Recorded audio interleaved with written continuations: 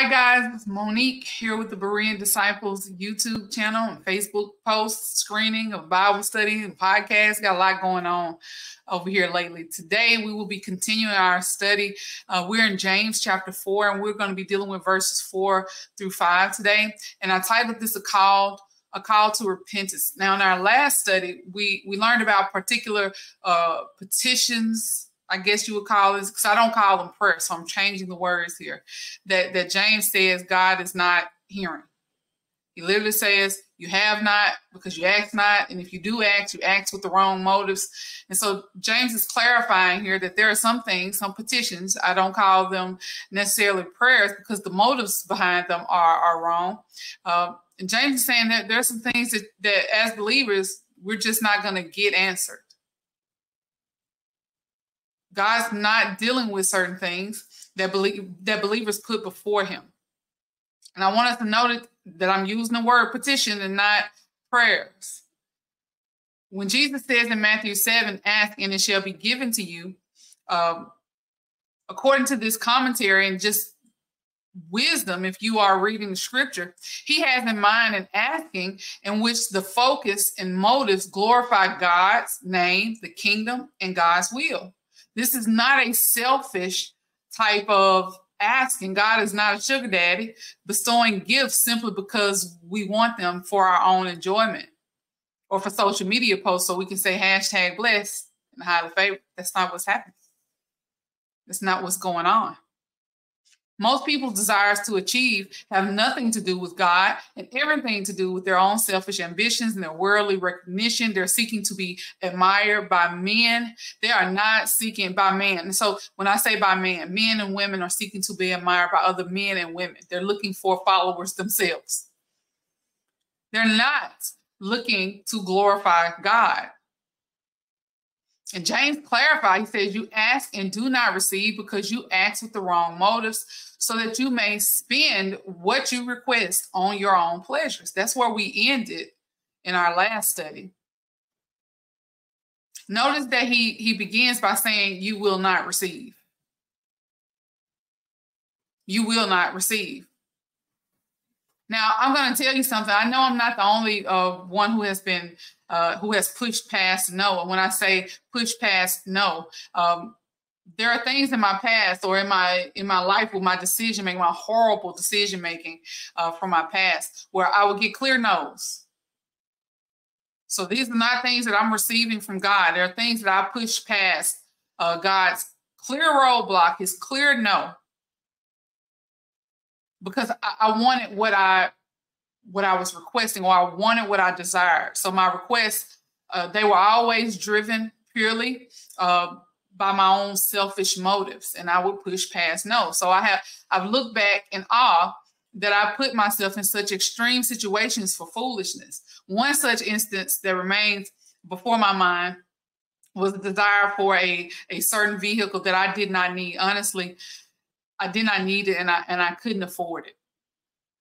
I recently graduated from college, and I'd already had a car that was paid for, right? I had a car that was paid for. It was like it looked like a Malibu, but it was actually a Cutlass, so it was made in this odd style that these cars looked like the same exact car, and they may be from the same dealer. I don't know, but it was a newer model for that time frame. And it looked just like a Malibu, but it was a Cutlass. So I wanted a new car. I had just graduated from college. I hadn't even taken so I went to school to be a nurse. I hadn't taken my boards.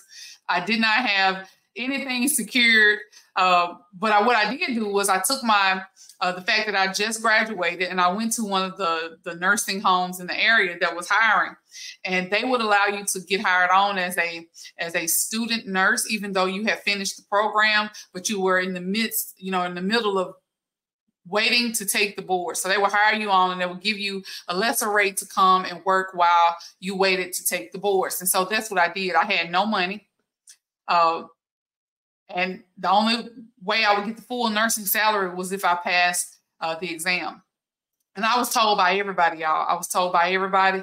I was told by my grandfather. I was told by my father. I was told by every single person that I talked to about this car, because I did have the wherewithal to go talk to someone about it, I was told by every one of them, don't buy this car. Everybody and their mama said, don't buy this car. You have a car that is already paid for, and you do not necessarily have a nursing job. Yeah, you haven't finished. So don't buy this car. Okay. Clear nose. I didn't pray about it. I didn't pray about it because at that time I was still living so foolishly, running away from the church because I felt that I had early release for good behavior. Okay. I was running away from the church. So I did not pray about it. I just asked the people around me because I thought they would be like, sure, you deserve it. Because I had in my mind that I deserved something. I hadn't worked for anything yet apart from the piece of paper that I got that said I could go out and practice nursing. But I thought, I deserved that car. And so I wanted it. And so I did it anyway. I went and I traded in my paid for car to be upside down in a car because I wanted it. And I was upside down. And if you understand upside down in those payments, I mean, the amount that I owed the car wasn't worth the amount that I owed.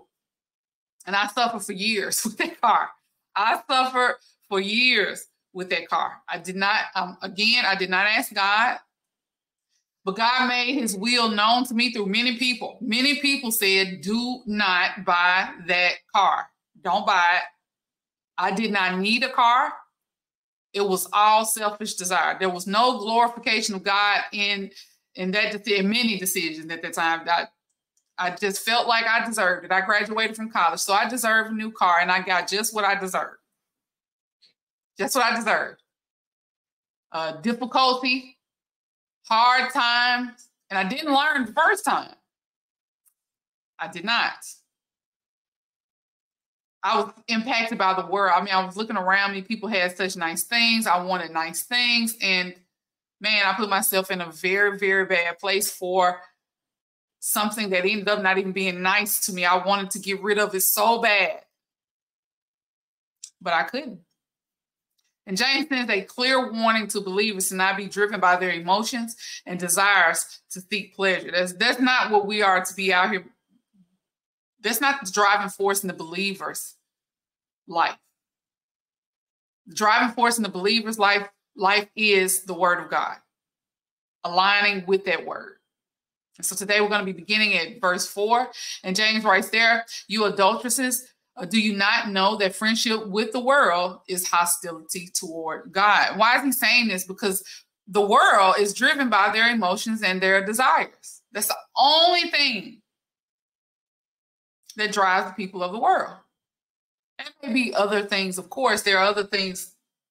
But lots of the driving force behind what someone wants to achieve comes from their own personal desires.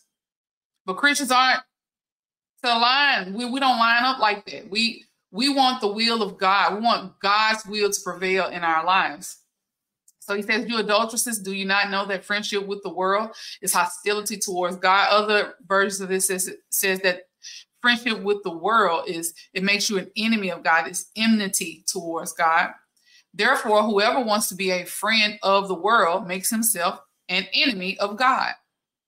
And that's a wild moment in the scripture. Literally, something is happening there. And many people like to conflate this and say, oh, well, this means you can't have friends who are not Christian.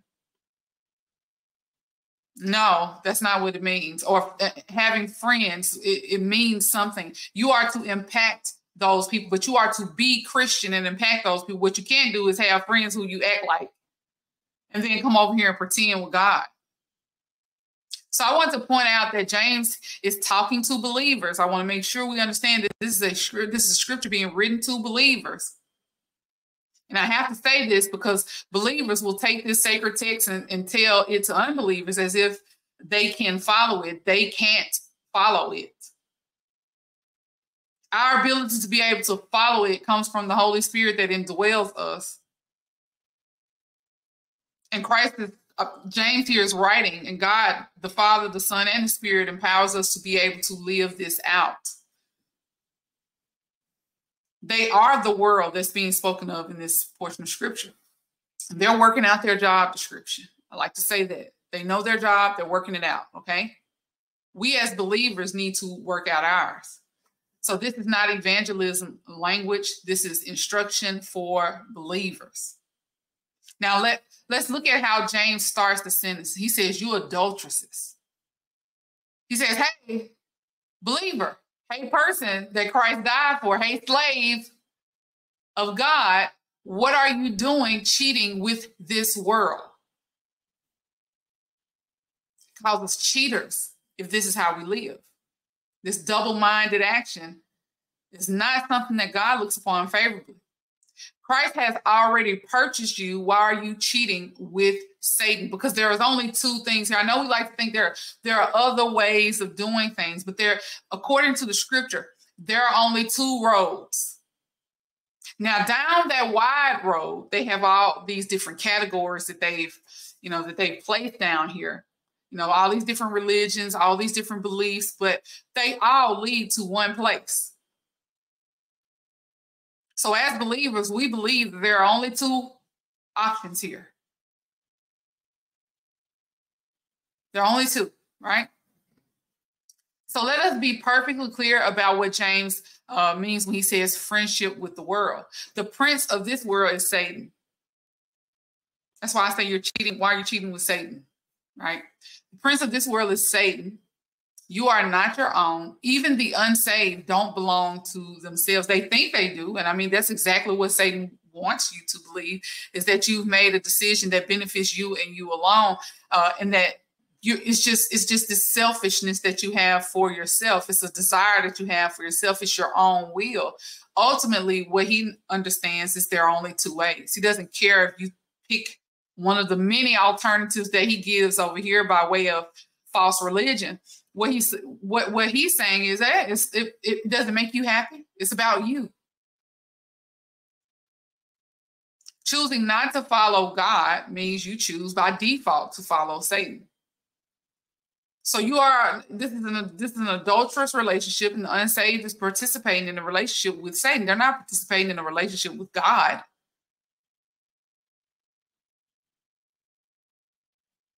Right? But believers, we're being told, don't go over here flirting around, messing around over there. And so James is using marriage language here because this is the language used to describe a relationship between Christ and his church. And the church is believers. It's not a building. Believers are in a covenant relationship with Christ. Therefore, there should be no friendship or alignment with the world. And what this means is this active flirting, this active double-mindedness, this is not I fall down, as believers will do. This is a willful partaking of sin and sinful behavior on a regular basis that is not, there's no conviction, there is no changing, we are doing the same things that other people in the world are doing. We're just calling ourselves believers, and that doesn't align with scripture. James is saying here that this type of friendship with the world or alignment with the world is not of God. This spiritual adultery lands believers in a situation where they seek to maintain competing relationships. It's a competing relationship. All we need to do to understand why this fails is just to look at what happens under circumstances when dealing with, in the natural world, when we're seeing people dealing with spouses who cheat or commit adultery. Look at what happens in the natural world. You'll fully understand why you can't have two competing, this is not going to work, two competing relationships. It doesn't work. And that's why the marriage language is actually quite perfect for the situation.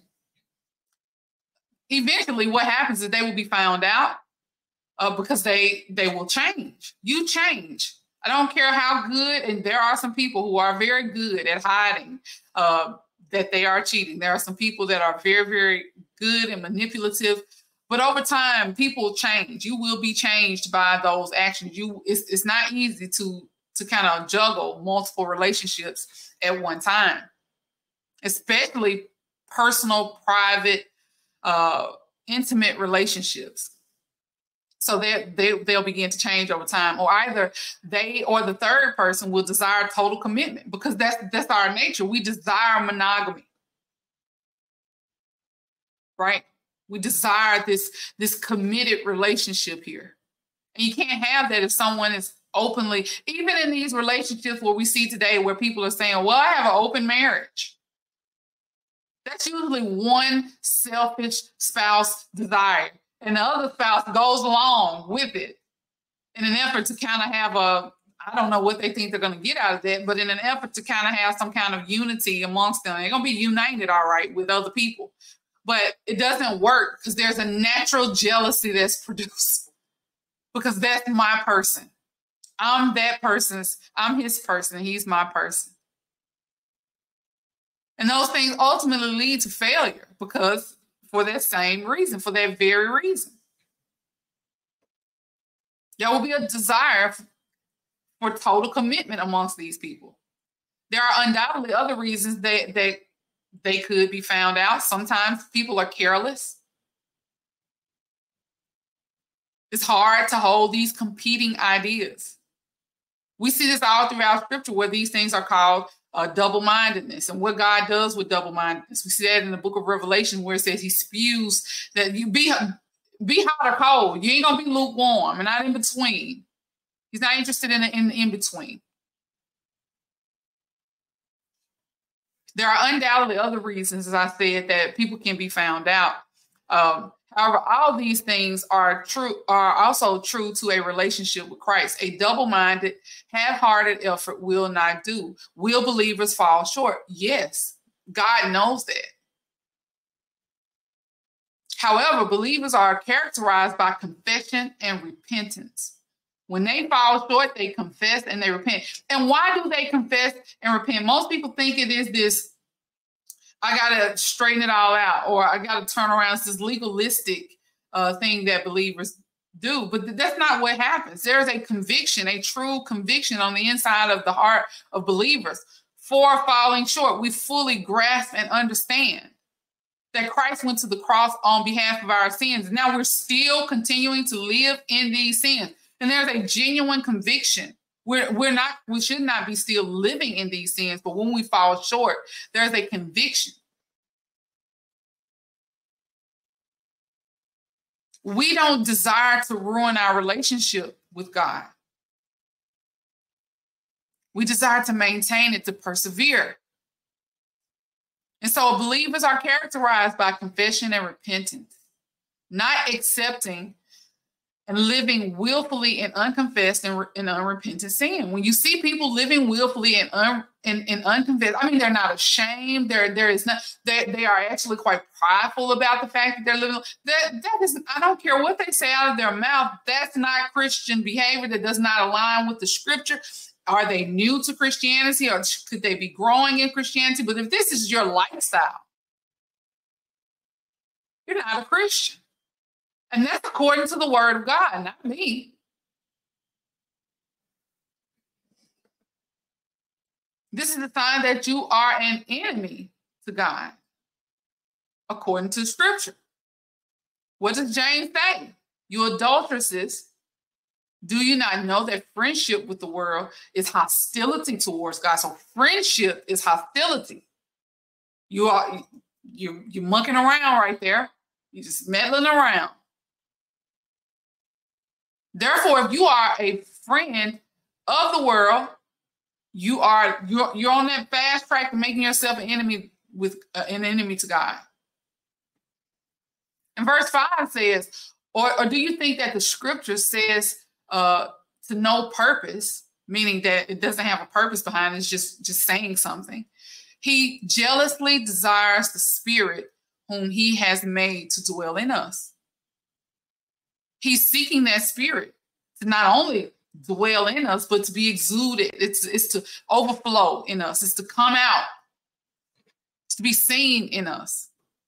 The purpose of the Scripture is so believers can know God and his will. We must remember, James would have been referring to the Old Testament Scripture again. This is why the Old Testament is so rich in this book, in this letter that James is writing. Chronological studies suggest that James was one of the first books written for the New Testament, if not the first book that was added to it. It was the first book written that would be in the New Testament. Therefore, the only scripture James could be referring to at this point is the Old Testament scripture. James is ultimately suggesting that the Old Testament scripture is essential to Christians. We need to know it, right? And this is the polar opposite of what we see today. I see so-called pastors like Andy Stanley, who's something else. This is Charles Stanley's son. And he says different things today, like he makes statements that says we should separate completely, that believers should separate completely from the Old Testament. We don't need the Old Testament. And in my opinion, that is ludicrous. That's crazy. I believe the New Testament because of the Old Testament. The Christ in the New Testament is testified to in the Old Testament. So how will we dispense with the Old Testament? It doesn't make any sense at all. In verse 5, where it says again, or do you think that the scripture says to no purpose, he jealously desires the spirit whom he has made dwell in us? In that verse, we continue to see this marriage language. James says, God jealously desires the spirit whom he has made to dwell in us. Now, I remember hearing Oprah Winfrey one time on her show. I didn't see it in real time, of course. I was very little during that time. I was only born in 1981, so I would have been very young and not watching Oprah Winfrey because she wasn't a favorite of my grandmother. So I remember seeing clips throughout time now. I've seen clips of her suggesting that the reason that she disbelieved certain things in the scripture, as if you can disbelieve parts of the scripture. But she says the reason I disbelieve is because God is jealous of me. I thought when I heard her say that, I just thought to myself, jealous of you. I mean, the mere men and their ability to see themselves as having grandiose ideas can just blow you away. The fact that she took this to mean that God is jealous of her, not jealous for her. I was blown away that was where she arrived at, and she continues to be there. It seems like she continues to stay there. This means he does not desire the spirit of Satan to be produced in us. He says God jealously desires the spirit whom he has made to dwell in us. This means he doesn't desire the spirit that this world produces in the natural man, the spirit of this world, which is Satan. When we see believers as having a covenant relationship with God, we can better understand the seriousness. This is a covenant relationship. Marriage is a covenant, right? When we see believers having a covenant relationship with God, we can then understand the seriousness of flirting with the world. We don't go out and flirt with the world. If you're married, you understand we don't go out and flirt with the world. We're not winking our eye at the world. The mind of the believer is to be moved into allegiance with God and his people over time. And how do we get there? We're totally aligned when we're in our natural selves, when we are our natural selves sinners. We're totally aligned with the world, and we've had plenty of time to practice it. But as believers, of course, we need time to practice this new thing, right? And there is a studying of scripture and prayer and worship and fellowship and accountability. I mean, you get into Bible-believing churches amongst other believers who want to see that change in you, that transformation that only God produces in you, because he desires all believers to live out that spirit he is called to dwell on the inside of them. He desires that spirit for the believer. He doesn't just want them to profess, hey, I'm a believer. They are to be believers. It's an action. You act it out. And it's not an acting. It's who you are. Over time, the belief, the practice of this belief becomes who you are. You are a Christian. So this is a call to action for believers. We need to take inventory of our lives, not in light of a pastor's word, not in light of what the world says Christians need to be. You need to be nice. I'm definitely not nice all the time. Not in light of my words or anyone else's word, but in light of God's word. What does God say a believer is? Who does God say a believer is? Does this line with the life that I'm living if I'm calling myself a believer? That's what we need to do. Check ourselves against ourselves in light of God's word. Let's pray. Oh, Heavenly Father, we come thanking you. Thanking you for allowing us to get up from our beds this morning and start us out on our way, Lord God. Lord, we worship you, your Son, and your Spirit for the work you continue to do in and through us. Lord God, we want more than anything to go out into the world and be Christian, be who you called us to be. And let us proceed because we've studied the scripture. We know the word. Let us be bold Christians who declare your word to a dying world. Lord God, if there's any sin in our hearts and our minds, our lives, we ask that you make that clear for us, Lord God, that we may confess and repent by the power of your Spirit, and no longer continue in opposition to you in your word and your way. Lord, we pray for our children as we send them out into the world.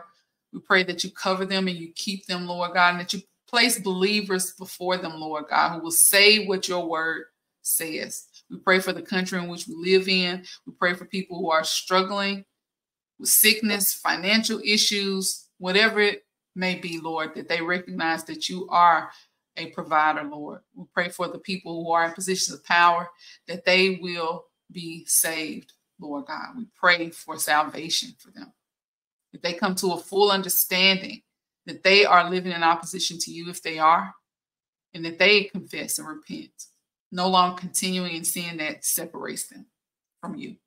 These things we pray in your Son, Jesus' matchless name. Amen. All righty, people. Don't let the discussion end here. Please tell me in the comment sections what you think about today's study, what you think about any study. You like it, you don't like it. Hey, I take the likes as well as the dislikes. I understand that that's a part of it.